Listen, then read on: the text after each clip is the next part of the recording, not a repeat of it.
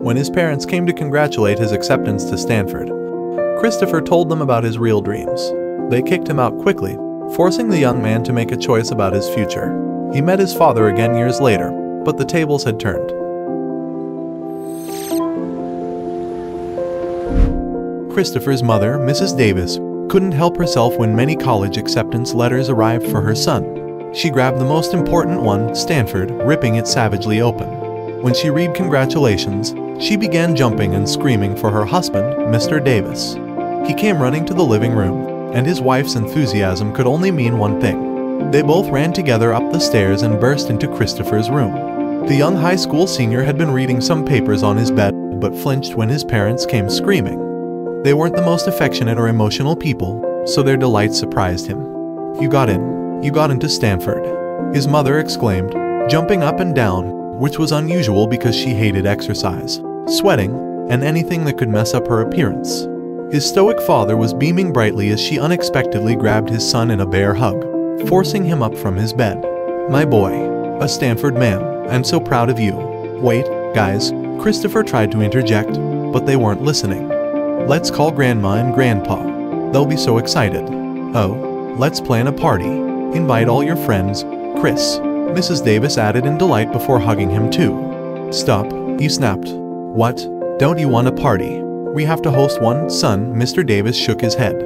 "Honey, call Mrs. Pattinson. She'll help you organize things." "No," Christopher screamed, pulling away and staring at his parents angrily.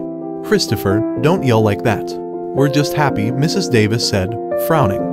"I'm not going to Stanford," he continued, his nostrils flaring and tongue wetting his lips. "What?" Mr. Davis said quietly, putting his hands on his hips. "Son, I know there are other college options, but Stanford is our family legacy. All the men have gone there. You have to go," Mr. Davis stated, his tone reasonable. Christopher had, in fact, gotten into other schools, including Dartmouth and Georgetown. He would do well in any of those schools and could inherit the family business, a conglomerate for sporting goods. Stop acting like I'm not here. God, don't make plans for me. I don't want to go to any of those schools." Christopher finally revealed a truth that had haunted him for many years. He had tried to express things to his mother, but she ignored him. "Chris," his mother warned. "No, Mom, I tried to tell you, but you shut me down," Christopher continued, reaching for the papers on his bed. "This is where I'm going. I got an internship for fashion in New York." Mr. Davis's face drained of blood, and he started coughing out of the blue. "Chris," Mrs. Davis scolded while patting her husband's back. "Fashion? Are you insane?" his father shouted when he recovered, getting closer to tower over his son. He couldn't because Christopher was taller, but the older man had always been intimidating. "If you two have listened to anything I've been saying for my entire life, you would have known that my dream is to be a designer," Christopher explained heartily. "You sell clothes, Dad. You should understand." "No," his father pulled back, shaking his head and finger. "No, I own the business. I don't make the clothes, or worse, design them. The business side of any industry is the only one that matters." Christopher was angry at his father's words but didn't want to escalate the situation. Some of the biggest designers in the world have become very rich, successful men. "I'm doing it. Once I graduate high school, I'm off to New York with Johnny," Christopher shrugged. Mr. Davis looked at his son while his breathing regulated, then shook his head. "You gotta go," the older man said from his son's bedroom doorway.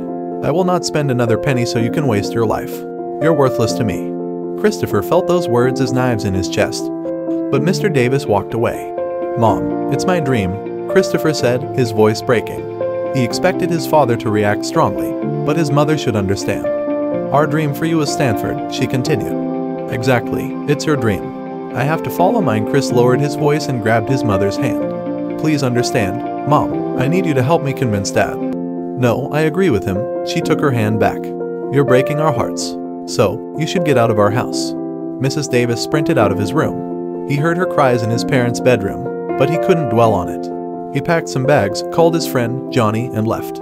Several months later, after leaving his father's house, Johnny's parents took him in, and when they graduated high school, they left for New York. Johnny was going to NYU while working at his uncle's brokerage company.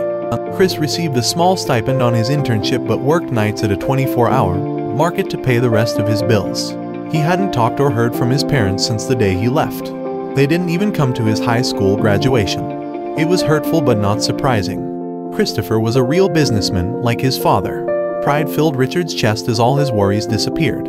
A few days later, Christopher's father walked into his company's conference room and shook hands with everyone gathered while maintaining a wide, confident grin. Christopher sat closest to the door at the head of the table, surrounded by his lawyers. Mr. Davis walked to the opposing side near the windows. Most of the negotiations had taken place already. All left was signing the papers, and the company would officially belong to Christopher. "Hello, son," Mr. Davis smiled as he shook his hand. "Hello, father," he said stoically and squeezed hard. "Come on, boy, don't need to be so serious." His father laughed and hit his arm. "Your mother is outside. We're going to celebrate after we wrap this up." Christopher didn't say anything else and didn't agree to the invitation. His arrogant father had called him, and instead of begging as he should have after 10 years later of silence, he got down to business. He said Christopher had to buy the company because it was destiny. Christopher's first instinct was, of course, to say no and laugh on the phone. However, he had learned never to reveal his emotions regarding business. He was particularly shrewd and had a great poker face. That's how he succeeded. But Mr. Davis didn't need to know that. Everyone sat down and some more discussions took place. It was amusing how relaxed his father was. Christopher side-eyed the older man and again resisted the urge to laugh. The son he had refused to help when Christopher needed it the most. 10 years ago, Johnny helped him get the job at the brokerage firm, and he was so good and natural at it that they kept promoting him despite his age. They paid for his education, and he kept succeeding.